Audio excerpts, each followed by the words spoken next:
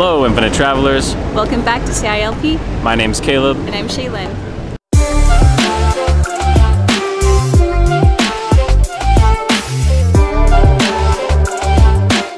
In today's video, we thought we'd take you guys all out for some sightseeing. We will be checking out 3 different places. First on the list is the Quito Historic Center. The Historical Center is actually made up of a couple of blocks of some really old buildings in a tight area. All of them are really old and have some really cool architecture from the colonial era. We're starting at a really well-known church called La Basilica.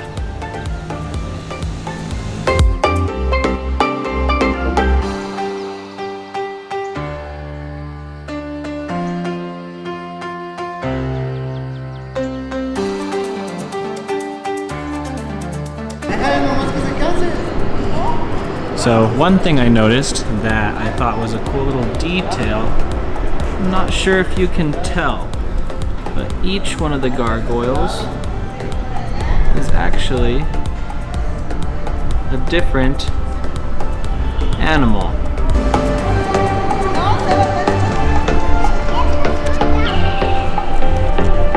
Some pretty impressive architecture here. It is absolutely amazing.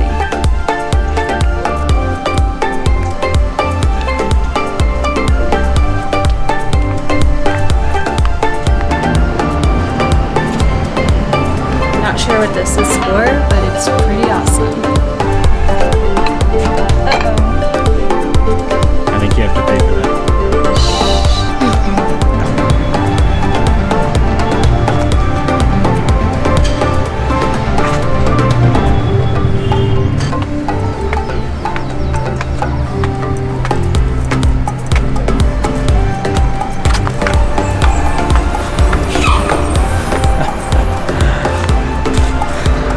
This place is absolutely spectacular. I don't know if I've ever seen a more ornate building in my life.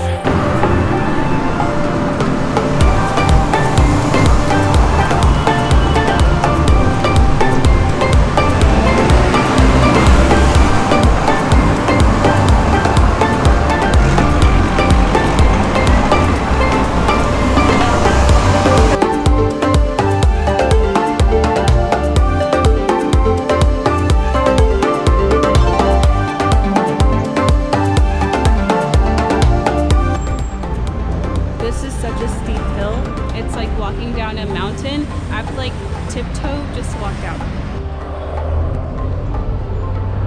I don't know how some of the bus drivers get through here. The streets are so narrow and some of them are so steep. It's pretty impressive, honestly. I don't think I would ever have the guts to drive in a city like this.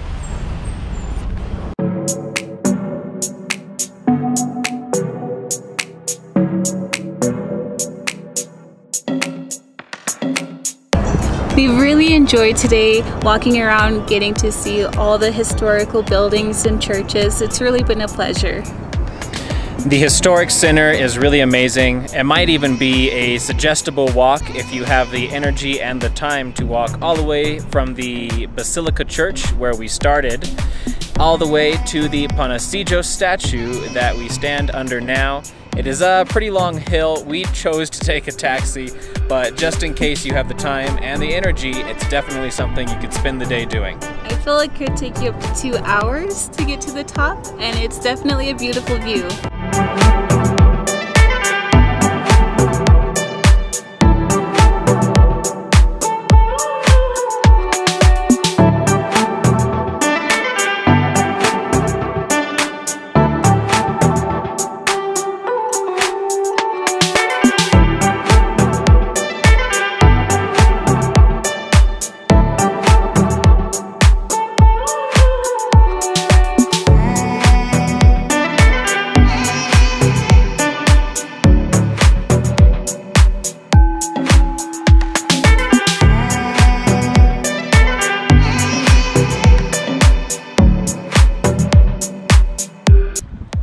There's tons of great views up here. There's even some places that sell some artisanal items, as well as a couple places to get food here and along the way. This is a must-stop location when you're visiting Quito, Ecuador.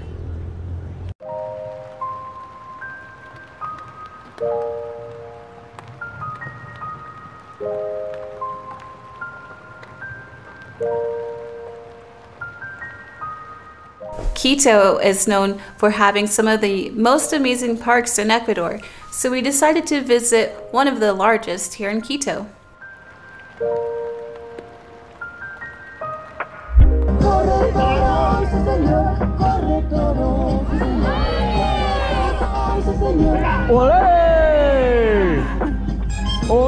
As we walked around, there was lots of people and families, and it felt pretty safe. The whole park was quite lively. There is food if you want some food, there's stands to buy artisanal goods if you want to purchase anything, there's even some bike rentals and things like this to get around the park. Some parks are very big, like Parque Carolina and El Ejido. Some even have rides.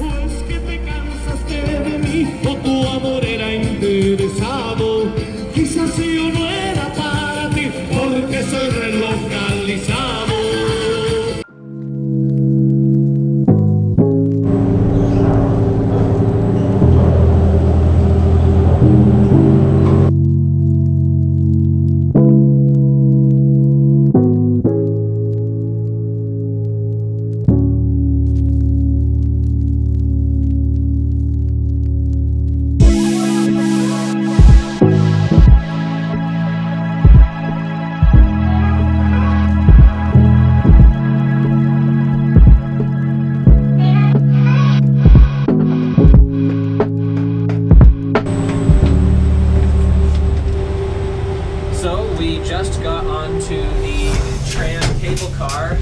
Oh, speeds up pretty quick. We don't know much information about it. However, this is going to be the only thing that's on, because this is not a free thing.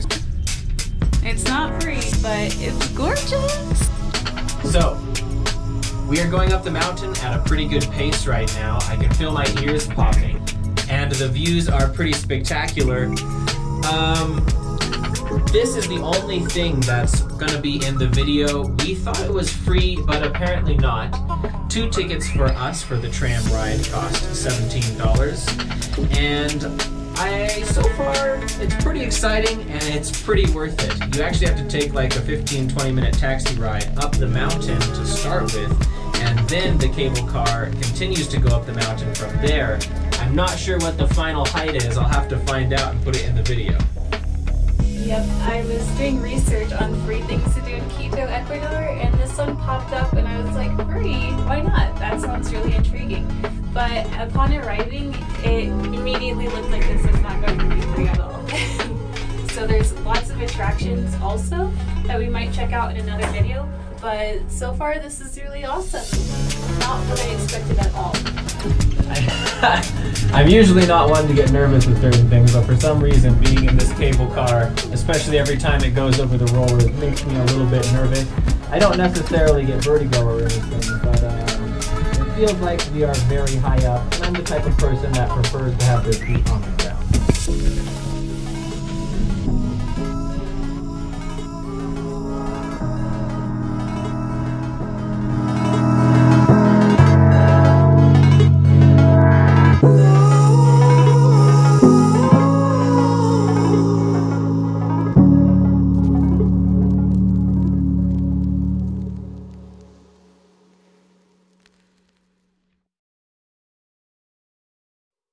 This is definitely higher in altitude, I'm pretty sure, than the statue El Panecillo, but the Panecillo is free. This costs $17. I think that they are both worth checking out, though.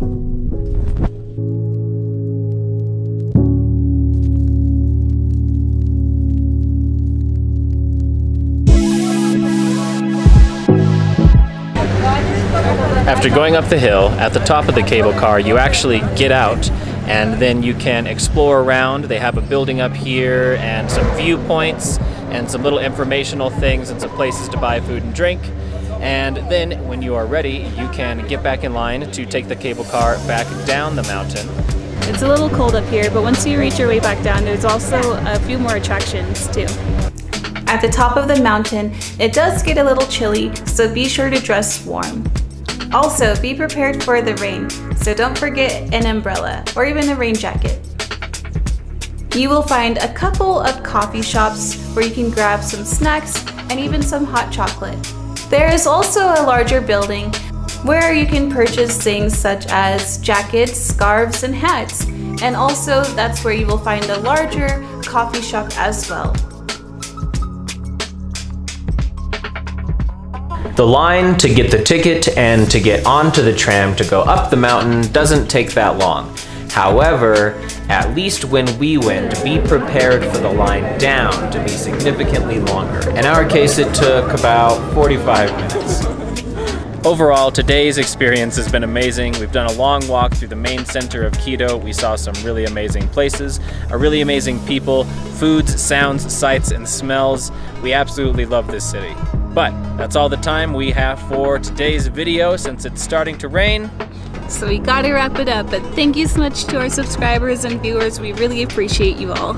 If you enjoyed this video, found it entertaining or informative, give us a subscribe and a like, and we will see you next time. Bye. Bye.